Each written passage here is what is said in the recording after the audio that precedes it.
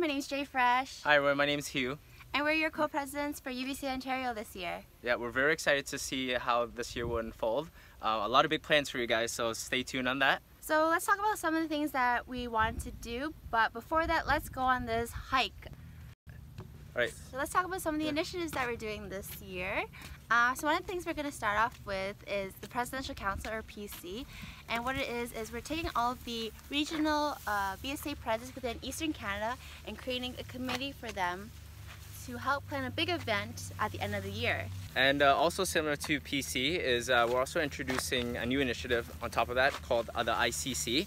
The ICC will be monitored by the EVP, and that's an initiative where we're planning on a philanthropy event that will be happening this coming November. So you guys probably heard a lot about UVSA Ontario from Natalie and Andy, but let's talk about more about our mother organization, which is UNAVSA.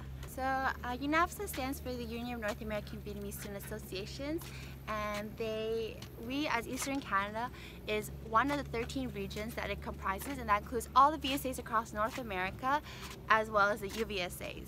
And what they do is they are non-profit, community-based organizations trying to promote the next generation of leaders, which is basically another pillar of UVSA Ontario.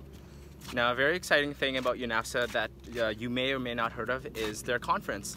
And we're very excited to announce here today that the UNAVSA that's happening this upcoming July, August, still to be dated, is happening in Vancouver. So without a doubt, if you guys are looking forward to be part of staff or just being a general member of the event, we highly recommend you apply ASAP, because this is a monumental growth for not just our region, but also for letting UNAVSA be aware of our presence. And then on top of that, we also, through UNAVSA, there's a philanthropy initiative called CPP. So CPP stands for Collective Philanthropy Project, and it's an initiative held by UNAVSA, and all of these VSAs and universities across North America contribute to raising money and awareness for this cause. Yeah, so definitely we're really trying to promote the feeling of community and the Yadin.